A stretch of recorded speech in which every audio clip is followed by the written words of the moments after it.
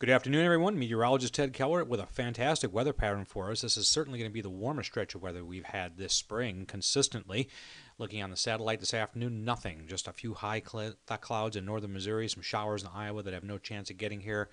Zooming out, you can see it's a nice picture here with no storminess here for a while. It'll take until Wednesday before we get that back into the picture, showers and thunderstorms.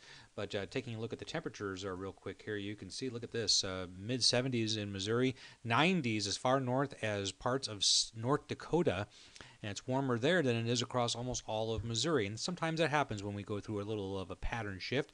75 in Springfield at 3 o'clock, warmest temperature close to 80 around Fayetteville, Rogers area, Rolla 72 degrees. So the warmest stretch this spring is certainly in the 7-day forecast, with the warmest days Tuesday and over the weekend. Showers, a couple storms due in here Wednesday and Thursday.